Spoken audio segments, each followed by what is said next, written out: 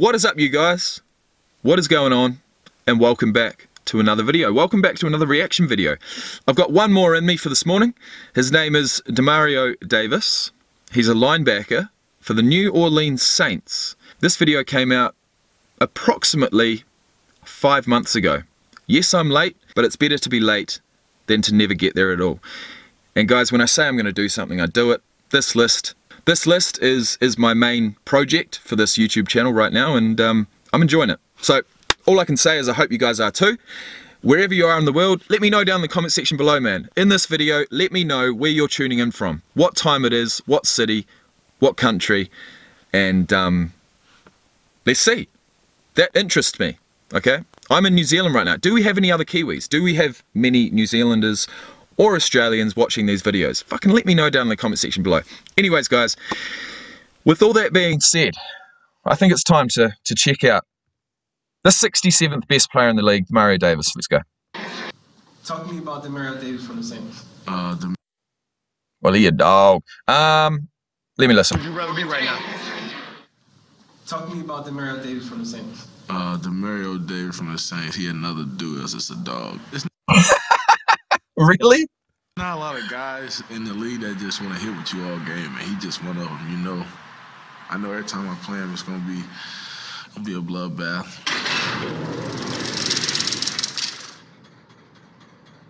Damn, man. I believe him too. I actually do.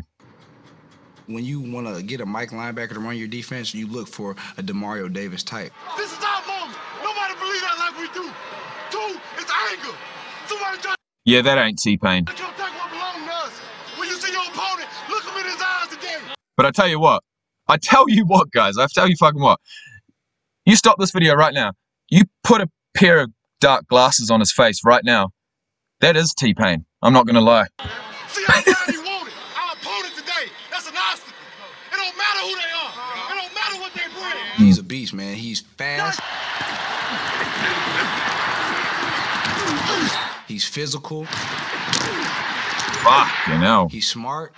That was against Dalvin Cook. In that run game, Moose. They know they can't get to the edge by stretch. They're gonna run stretch, but the way to get into the edge is by tossing on the flips. He has leadership. I don't care about nothing else. They don't run that football. That's a mentality and a mindset. This whole mentality is gonna change. Fuck, it is T-Pain. It's his brother. Let's snatch his soul. He's just everything you want from a Mike linebacker.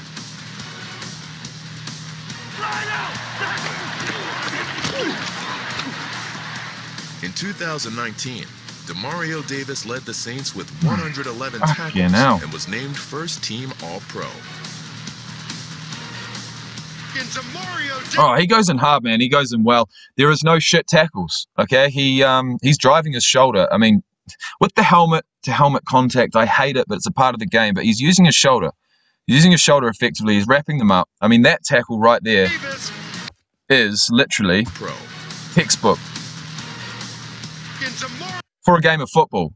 You know, the only thing you could have done with that is to put his head on the opposite side and go in with his left shoulder. But if his right shoulder is his most dominant shoulder,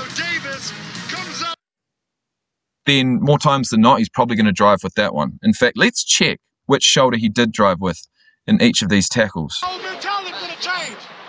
Let's check. He's just everything you want from a Mike linebacker. Does he have a preferred side? Well, that was just straight on. In 2009, that's using his right shoulder. DEMARIO Davis led the Saints with left shoulder.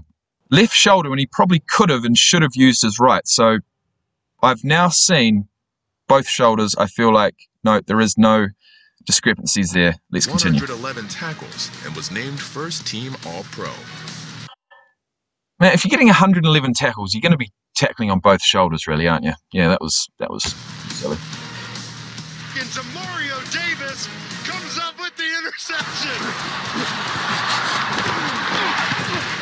The only reason I say that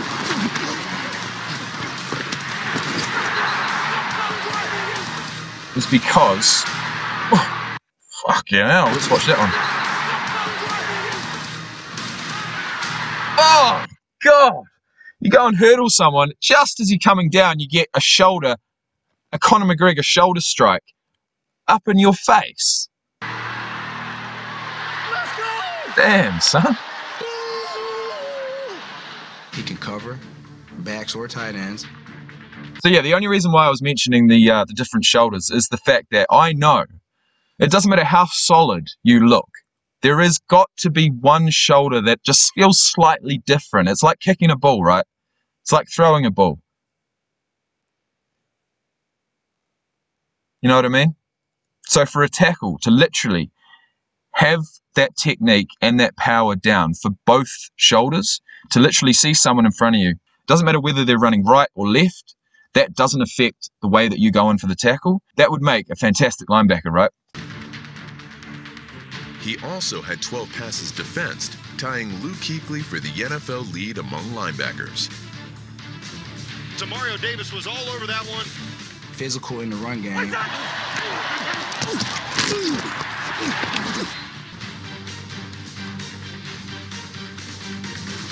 Under pressure, and he's taken down. DEMARIO. But the way that he gets through there, like he's just mentioning, you know, the way that he can blitz, he can get past people basically. So I want to know, I'd be doing him a disservice if I didn't look up his stats, because he has impressed me with his quickness, no doubt. He's impressed me with his tackles too. So, he is 31 years of age. He's no spring chicken. He got picked up in 2012 by the Jets. He's been to the Browns, back to the Jets, and now he's at the Saints. He was a first-team All-Pro last year. And, well, if we're looking at his stats, he's 6'2", 107 kg. He's a linebacker, remember. 452 for the 40-yard dash. You've got a 6'2", 240-pound, 4'5", 40-yard dasher blitzing the quarterback, okay? Who's going to stop him? Who is going to stop him? Someone with sheer size. Certainly not someone who's going to be quicker than that. That's pretty fucking quick. 38.5 vertical jump, 10'4" on the broad jump. What? 32 reps on the bench? 32 reps on the bench. Okay. All right. Okay. DEMARIO Davis, 3rd round, 2012 draft. He was the 10th linebacker drafted in 2012. The 10th. I wonder how many of those are still in the league. I'm not going to find out, but if you guys want to find out, let me know down in the comments section. That would be appreciated. Let me see here.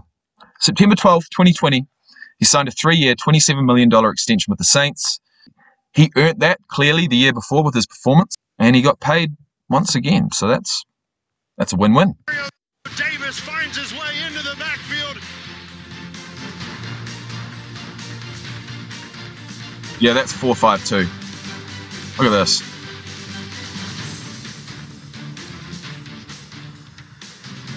He got that mindset.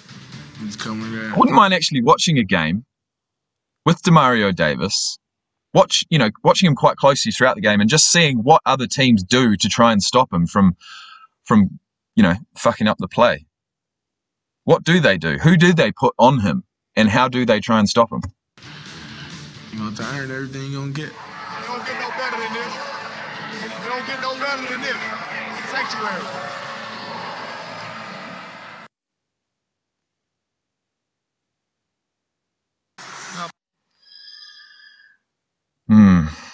Yeah, sometimes, man, when you're feeling like that, you're feeling this adrenaline, honestly, you've got shivers down your spine, right?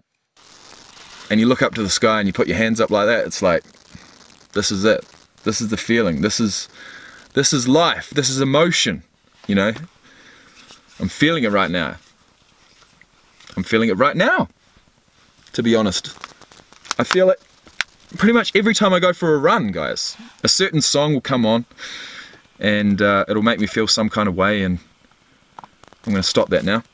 And I will run along with my hands outstretched, like that. Palms up, eyes up.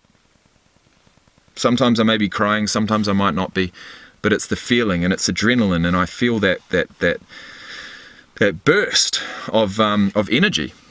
Where is it coming from? It's not coming from fuel, it's not coming from food, it's coming from your brain. It is literally coming from your brain. all of that sensation that you feel during that moment is coming from here, and what you see and what you feel. So that is why the mind and the mindset that you're in day to day is so important. And where you wake up and what your environment is like around the place that you wake up is so important. And before I left to come on the road, my environment around when I woke up was terrible. It was not conducive to my life, to my attitude, to my goals, my dreams, my ambitions. It just wasn't. And I had to leave. This is my dad's house I'm talking about. It's not working anymore. We're totally different people. I actually thought we were really similar, and we are in certain ways. We've got genetics, okay? I've got my dad's genes.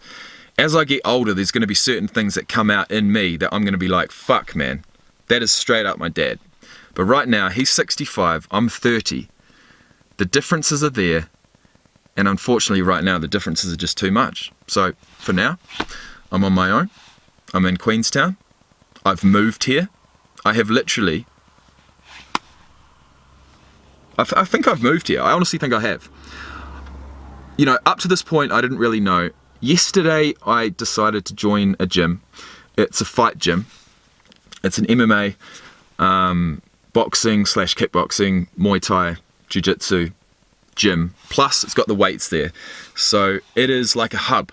It's called a fitness facility plus fight gym.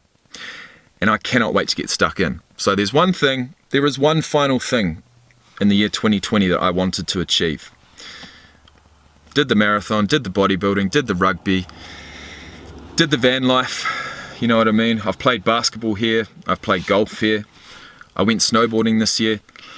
One thing I haven't done is surfing, but regardless of that, there is one thing that's stayed consistent throughout this time in my brain as a goal, as a challenge, and that is to train properly as a kickboxer. Just to give it my all, put my all into it for at least a couple of months, see what kind of potential I have, see if I really enjoy it, and let the cards fall where they may. You know, martial arts is a passion of mine, I'm not going to lie. It's as much of a sporting passion as a fan for me now as rugby, and that's saying something. You know, I like rugby, American football, and mixed martial arts as a fan equally, and that's saying something. It really is. So for me, as an athlete at age 30, if I'm going to enjoy watching something, I have to try it myself. It doesn't matter if I'm shit, it doesn't matter if I walk in and I walk out half an hour later. I have to try it myself. And believe it or not, I did actually try it this year. I went to Thailand. I sometimes forget this. It seems like it was a lifetime ago. February this year, I was in Thailand. I did 2 weeks at Tiger Muay Thai, 2.5 weeks. And I fucking loved it. And it's easy to forget how you feel in certain moments, certain situations. But, you know, even just thinking about it now, I had the most fun in some of those Muay Thai classes that I have ever had. Ever. You know.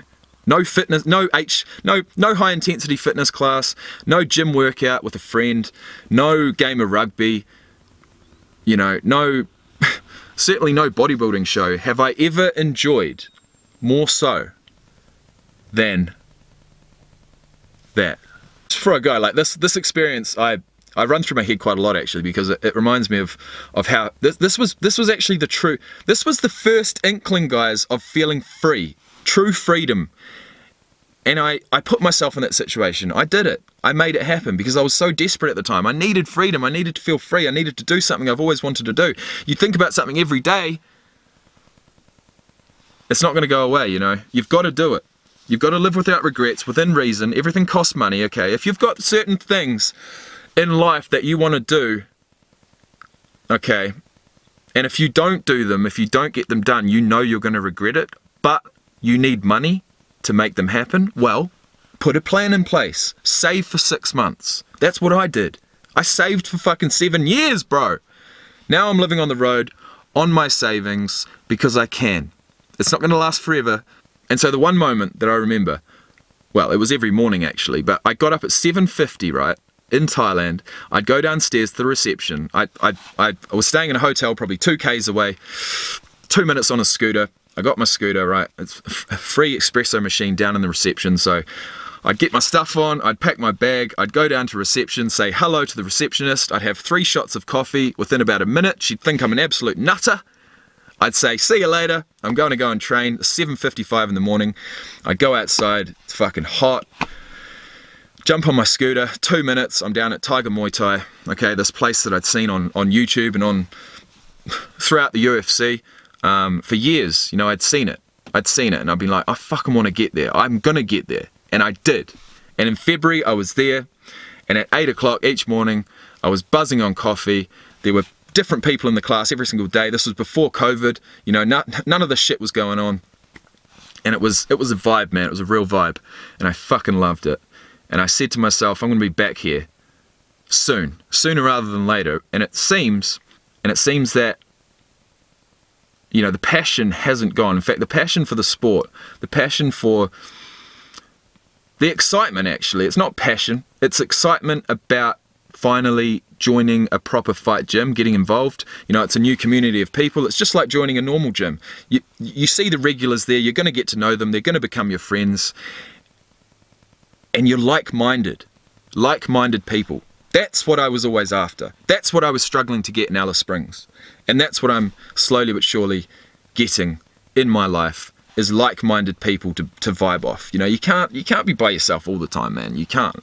It gets fucking boring, and it'll send you insane. And you can't achieve everything by yourself either. Sometimes you need to ask for help. You know, sometimes you need to relinquish a little bit of control in whatever you're doing, whatever goal you may have, to get that help you might need. And that's something I've not been open to do, but it's something I'm certainly getting more open to do, including things like collaborations on this YouTube channel. I was scared. I was scared about doing collabs. I was scared that people might think I'm not who I seem to be on camera. I was scared about meeting someone, you know, that had watched me for years online and then being underwhelmed at what I'm like. But the fact is, guys, is I'm confident I know who, I'm getting to know who I am right now. But the fact is, guys, is that in the year 2020, I have done some soul searching, man. I've done some growing. I've done some maturing. Beyond all other years of my life, I feel like 2020 has been a turning point. I feel like 2020 is a year I will never ever forget. I feel like 2020 is a year that I need to write about to actually get all of this shit that's happened throughout the year out, you know what I mean? Rather than talk about it on a YouTube video, which is how I'd normally work through things, I'm going to write about it. I've got my writing pad here. I've got 2 incredible pens that I went and bought. They're about 10 bucks each. They're fucking amazing rollable ink pens. I'm ready to start writing. I'm ready to write some memoirs, and I'm going to really enjoy it. That's something I'm going to work on while I'm away, as well as continuing to make these videos. And guys, if you've made it to the end of this one, which I honestly think hardly any of you will have, I appreciate it. This has been fun. This is my second morning of reactions whilst being on the road. I feel like I will be back probably within 2 or 3 days. It's Friday the 11th of December and it's 10:30 a.m. and I'm coming to you from my new hometown, believe it or not, Queenstown. Welcome.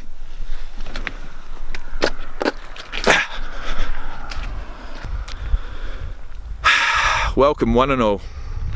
It's been a pleasure, guys. Thank you so much for watching. Peace out.